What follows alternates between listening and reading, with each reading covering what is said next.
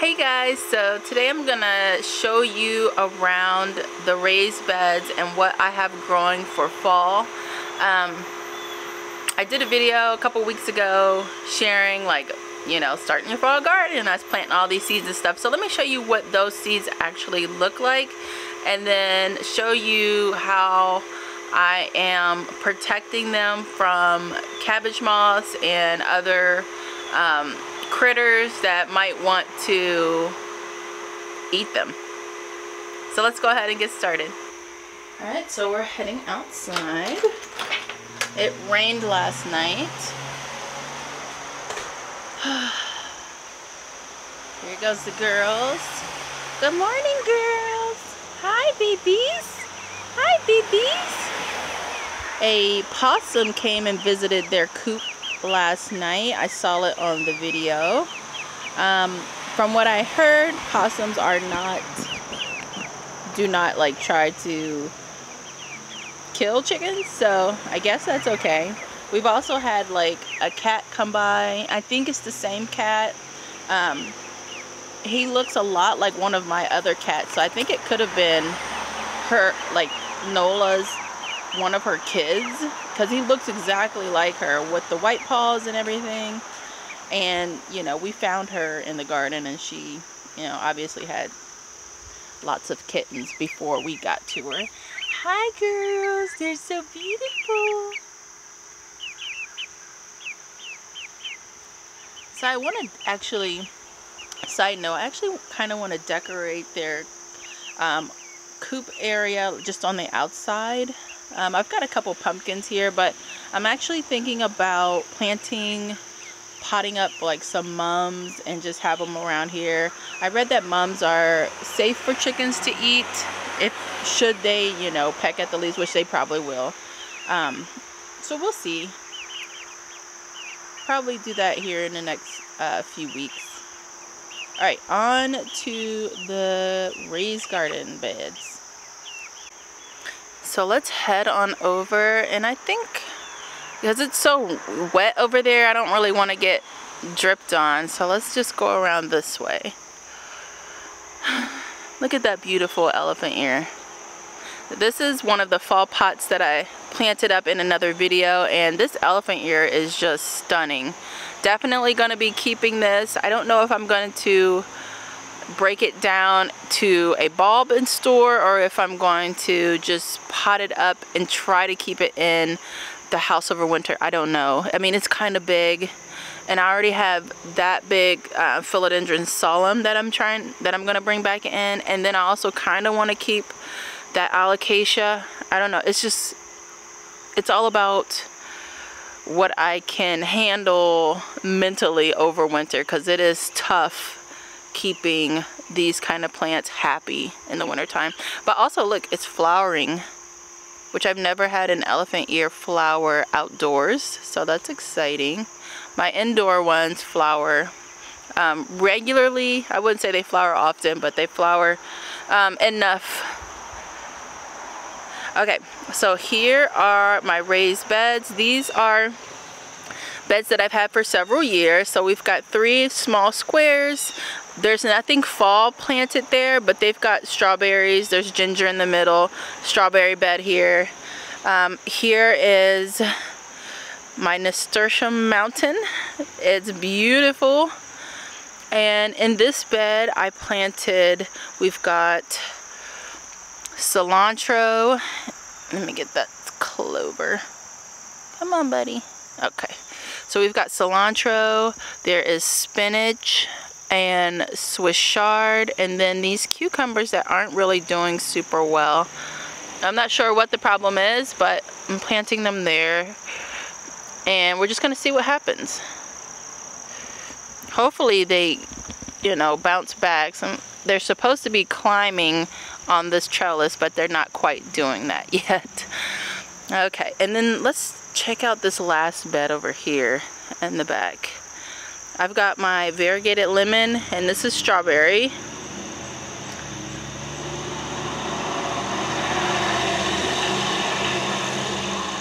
So I had some calendula calendula, however you say it. I had that planted here. I just pulled it out.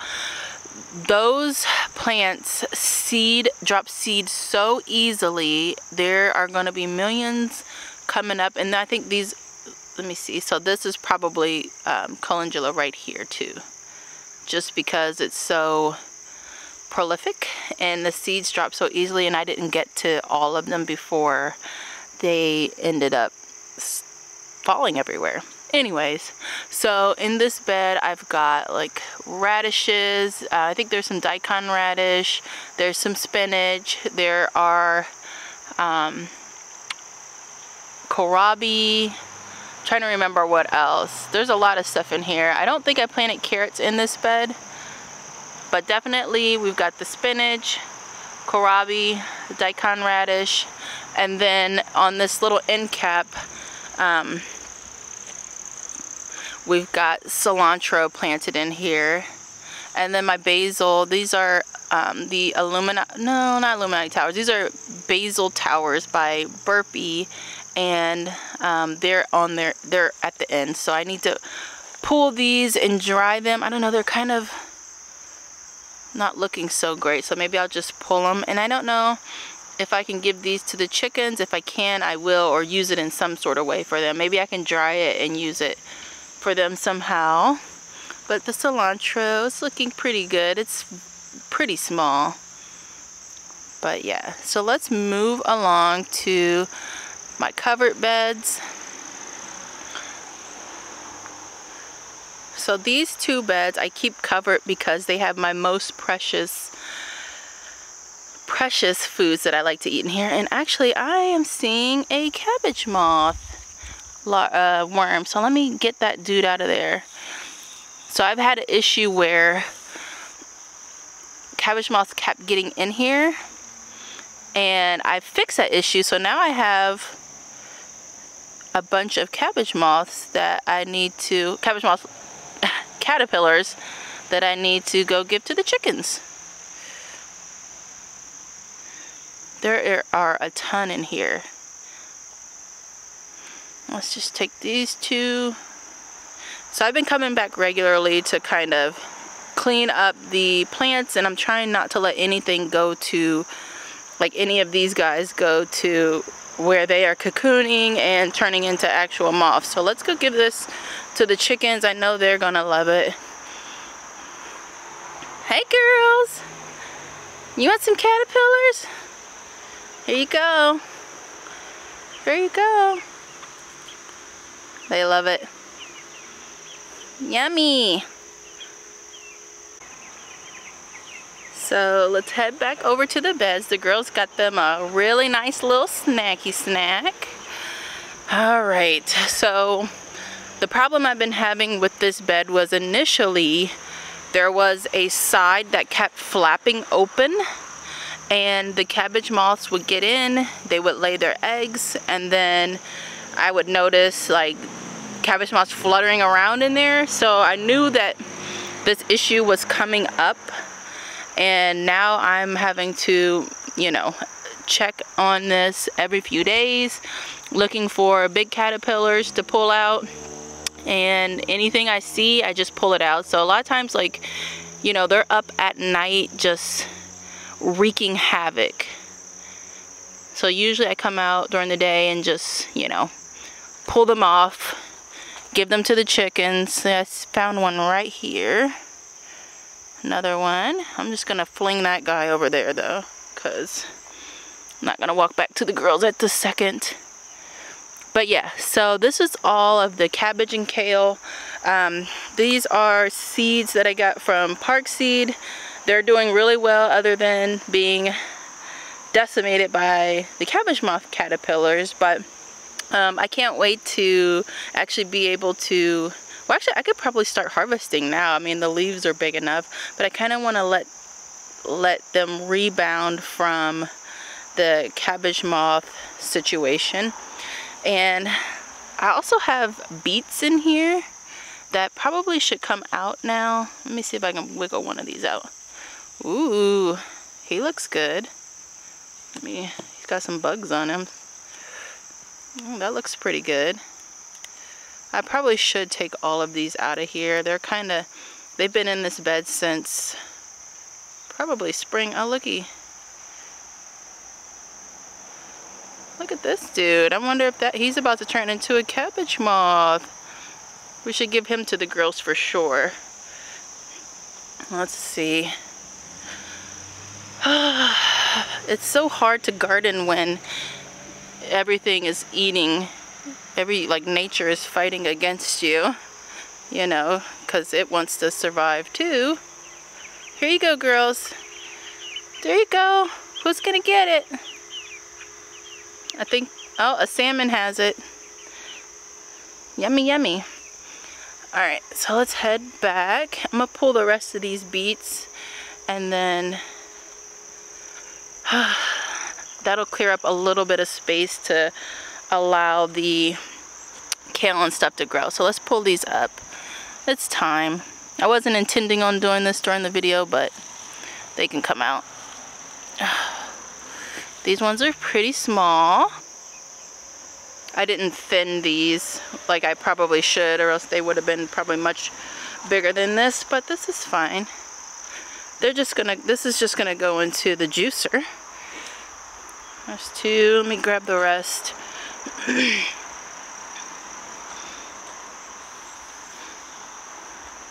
Oh, looks like there's about 4 more. Hold on.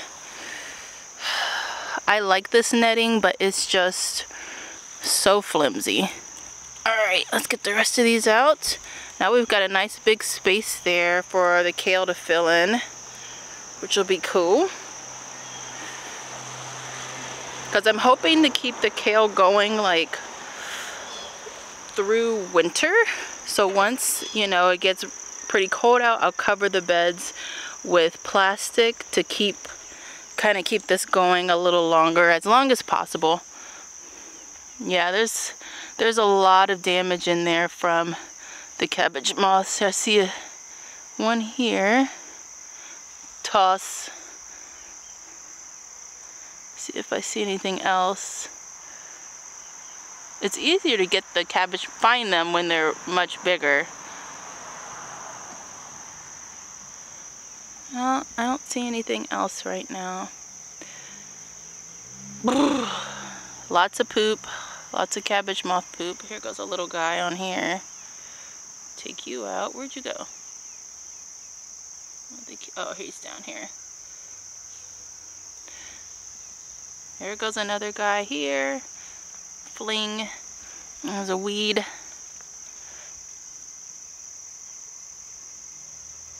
Yeah, so I'll be back in a few days to check on this bed and pull off more cabbage moths. It's a little upsetting because, you know, I want to be able to harvest and eat the food that I'm growing, but something else is trying to eat it before I can.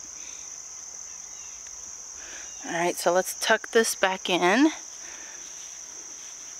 so nothing is sticking out, because I have seen the cabbage moths trying to get into this bed. They know exactly where this stuff is and they want it. Okay, so let's check on this bed. I'm gonna take the screening up to, well, I think I'll just open this like this. There we go. Okay, so this bed has not had the same, well, I'm lying, because look, cabbage moths must have gotten here.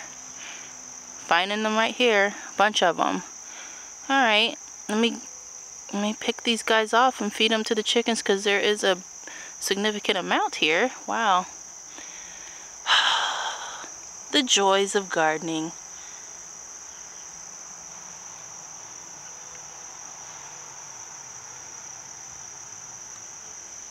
Let me see if there's anything else.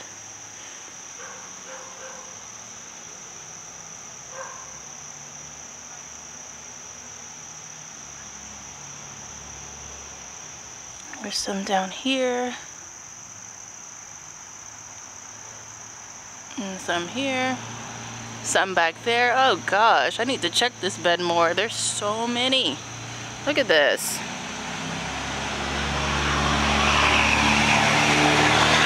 here's a whole different caterpillar right here. Alright, let's just dump all these guys into the chickens. The chickens are getting them a nice little snack today. Ooh, almost fell. Hey girls, you want some more?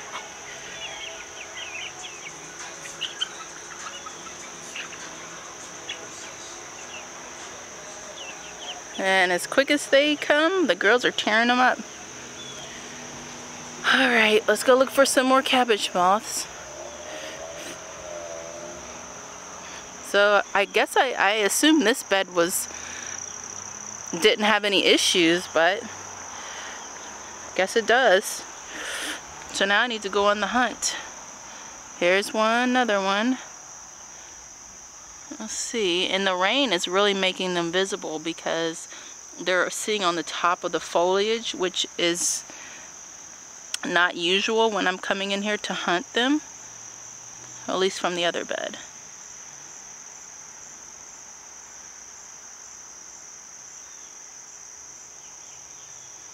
Goes one here.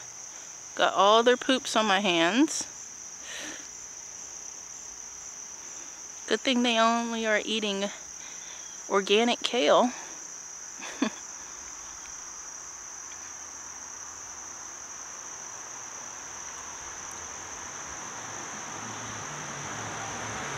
Oh gosh, look at that end. Just chewed up.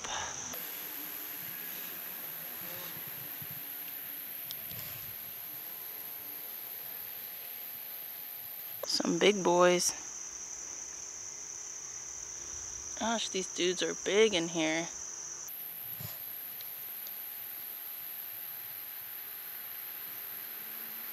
Might have to spray. I've been trying to not spray my beds, but I might have to do that if, you know, they're just gonna be in here regardless of the cover.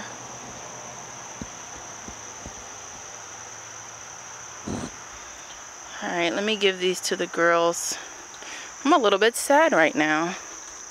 And it's starting to rain.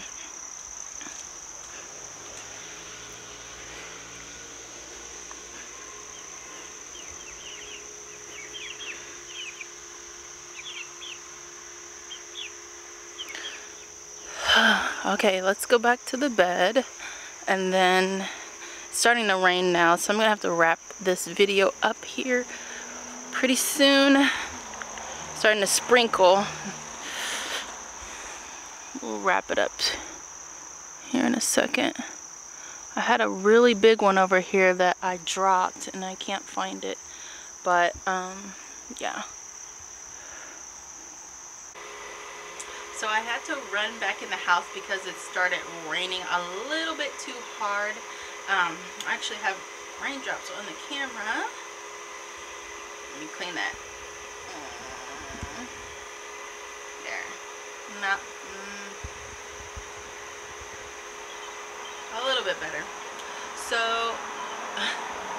I knew the one bed had a cabbage moth issue, but I didn't realize that the second bed also had an issue. So that was a surprise when I opened that up because I assumed it was okay.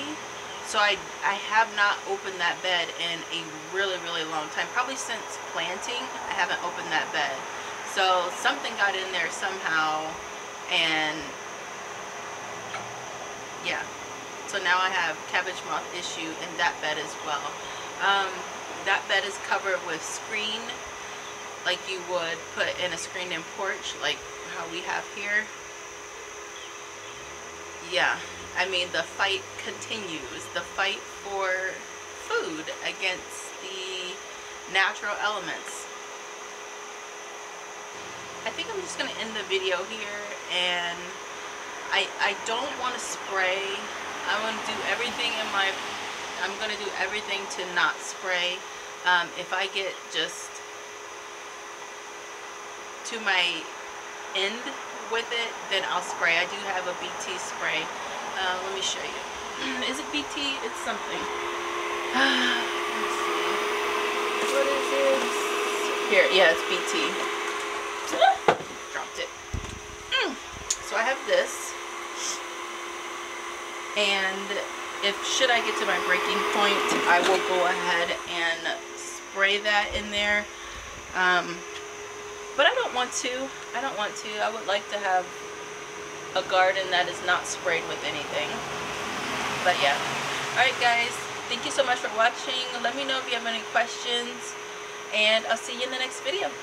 Bye!